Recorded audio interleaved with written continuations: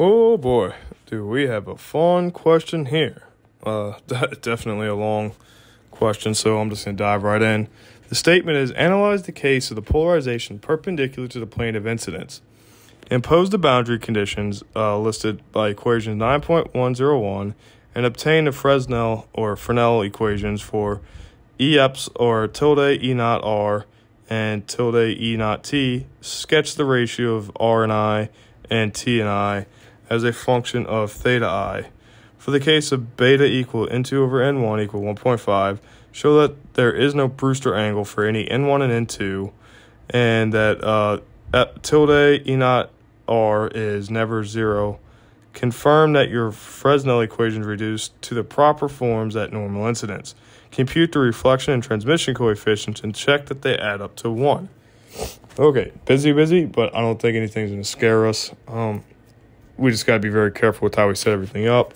So our boundary conditions are equal to such. Okay, clearly here the fields have to be epsilon 1 and epsilon 2 for transmitted, incident, and reflected happen on the same side. Again, there's all z directions.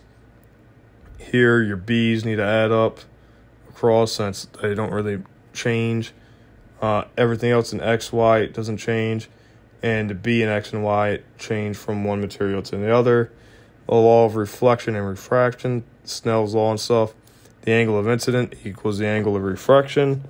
And sine theta t over sine theta I is equal to n1 over n2. Break that down into c over v1, c over v2, and that gives us v2 over v1. All right, why do we do that? Let's dive in.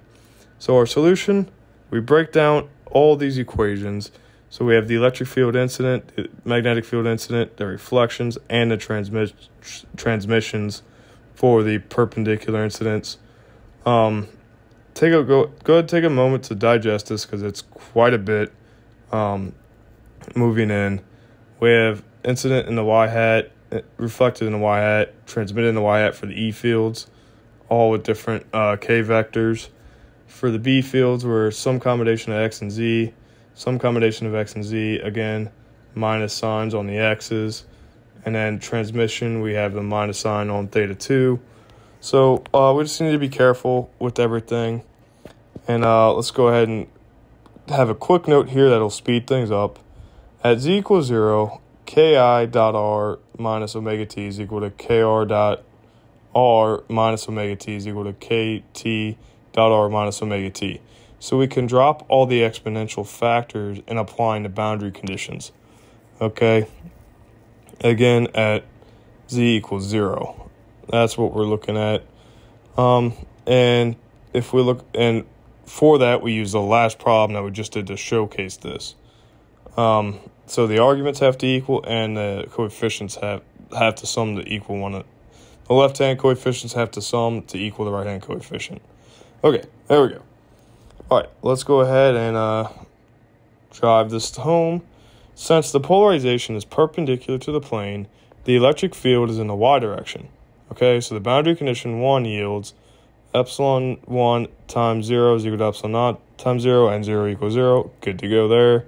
No worries. All right, but 3 says that we have, 3 says that we have x and y. So now we just need to incorporate the fact that our x component is 0, but our y component isn't. So we have all the coefficients here, thus showing that we have the tilde E naught I plus tilde E naught R equal tilde E naught T. Pretty expected, I would say. Now for the magnetic part, boundary condition 2, we have the V1, E1, and theta 1, V1, ER, theta 1, and V2, E of T, E naught T, and theta 2. Whew. Okay, let's factor out the theta 1s and the V1s, and we're left with the I and R coefficients inside the bracket. Similarly, theta 2 and V2. Push that all over, and we see here that we get the E naught I and E naught R is equal to V1 over V2 times sine theta 2 sine theta 1, which, of course, as we know from the law of reflection, or was it refraction, excuse me, that's equal to V2 over V1. So those cancel, and we see again that we reduce to E naught I plus E naught R equal E naught T. All right, cool. Finally, the boundary condition 4 says, now we gotta be a little more careful, doing the same thing. We had some negative signs to cancel on both sides. We factor out the V1 and the cosine 1 on the left-hand side to the mu1 fraction. Similarly, we have the cosine 2, theta 2, and the V2. Push it all out, divide through, we get epsilon, or the E naught I minus E naught R is equal to this big fraction here. Mu1 V1 cosine 2, mu2 V2 cosine 1. We can split that up a little bit more, and we can get the mu1 V1, mu2 V2 by itself. And if we let alpha equal the cosine fraction and beta equal the mu1 V1 fraction, then we see that we get a pretty similar boundary condition where we have E naught I minus E naught R is equal to alpha beta E naught T. Okay, pain, whatever. From these boundary conditions, however, add these two equations to solve for E naught R and E naught T. Okay, so what we have here is, so the two unique equations where we have the plus of E naught I and E naught R, we add them together. We see that the R terms cancel, and we can factor out a T term. And so you see we get 2 on the left-hand side and a 1 plus alpha beta on the right-hand side. If we solve this for E naught T, we get a 2 over some argument. So again, there goes that form again. 1 plus alpha beta E naught I.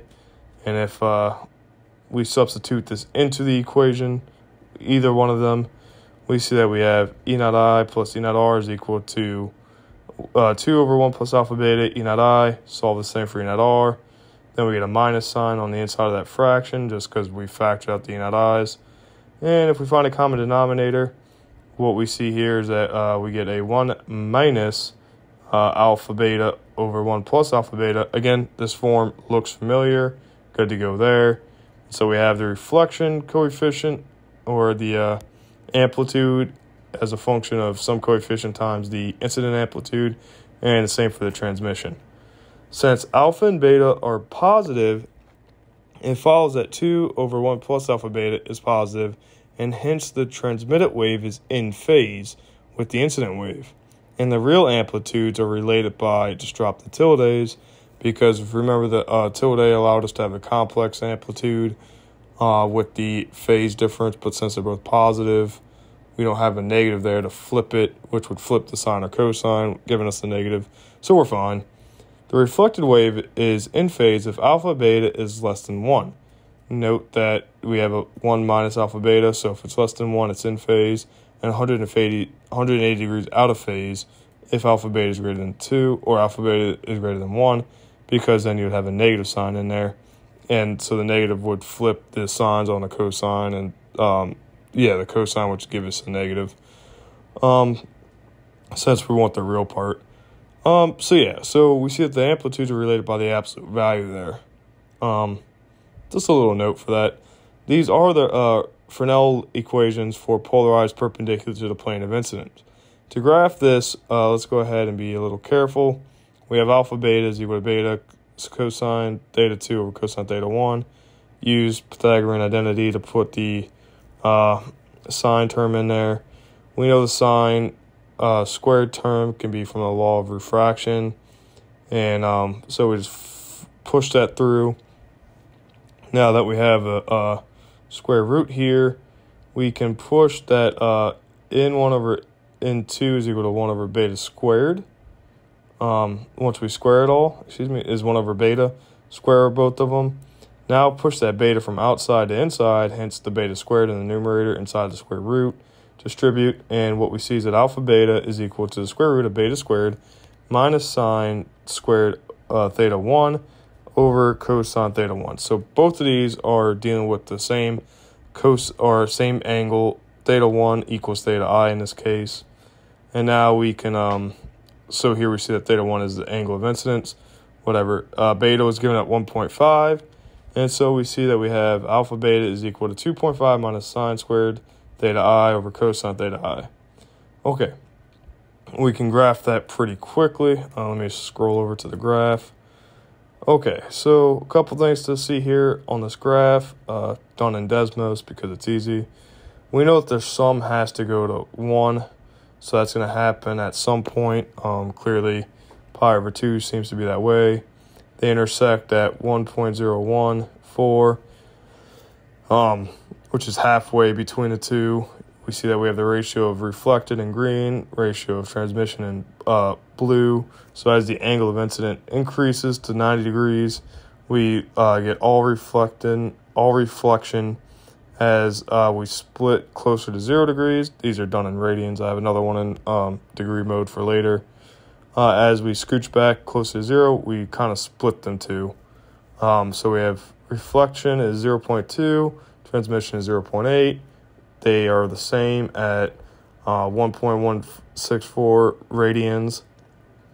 But yeah, pretty cool graph. Let's get back to the Brewster angle, though. So is there a Brewster's angle? Well, epsilon or E not R equals 0 would mean that alpha beta equal 1. Okay, if we go back to the ratios that we had from the second equation with the absolute value. So yeah, that would say that alpha beta equal 1, and hence that the alpha square root thing that we made earlier is equal to 1 over beta. Once it simplifies down, let that keep compile through, and what we see is that equal 1 over beta is equal to mu2 v2 over mu1 v1.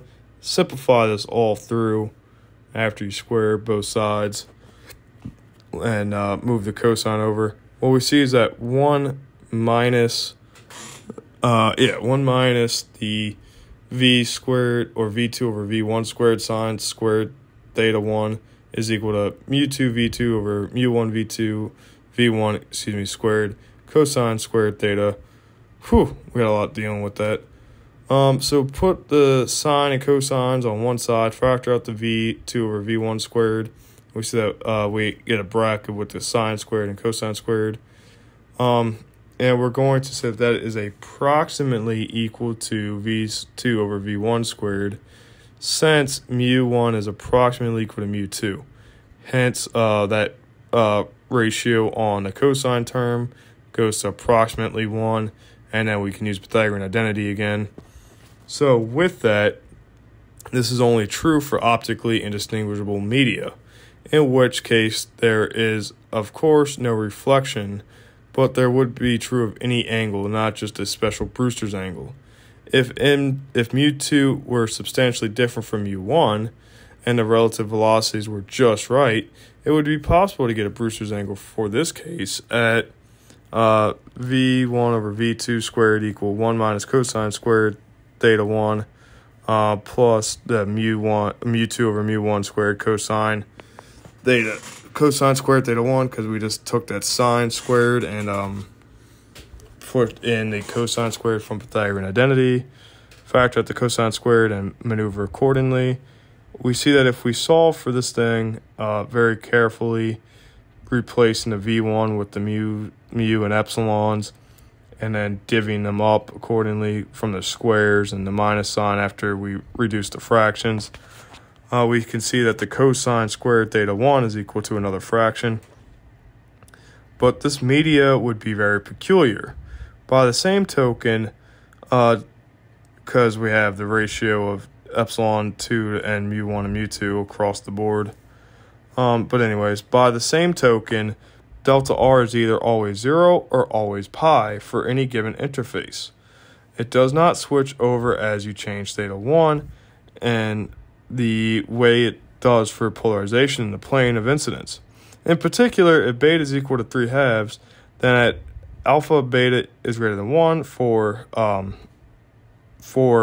then we plug in what we found for alpha beta has to be greater than 1, and we solve that 2.25 minus sine squared theta 1 is greater than cosine squared theta I, and if we plug it through, we see that 2.25 is greater than sine squared plus cosine squared, which is equal to 1.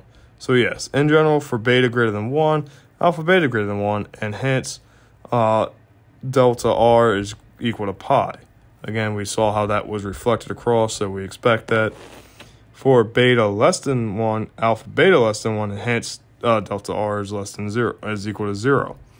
Okay, so for at normal incident, alpha equal 1, so the Fresnel equation is reduced to T equal 2 over 1 plus beta E of I, E naught I, and then E naught R is equal to 1 minus beta over 1 plus beta, E naught I, exactly what we expect. The reflection and transmission coefficients, take the complex conjugate, or square them, of course, and we see that we get 1 minus alpha beta, 1 plus alpha beta squared. Similarly, transmission, alpha beta alpha beta times 2 over 1 plus alpha beta squared. Add them together, find the common denominator, add them across, of course, factor them, simplify the numerator by factoring, and we see that they cancel, and we do get R plus T equal 1. Whew, long question, very in-depth though, and those graphs you will definitely see again, so let's take a break from this for a little while and rejoin here soon.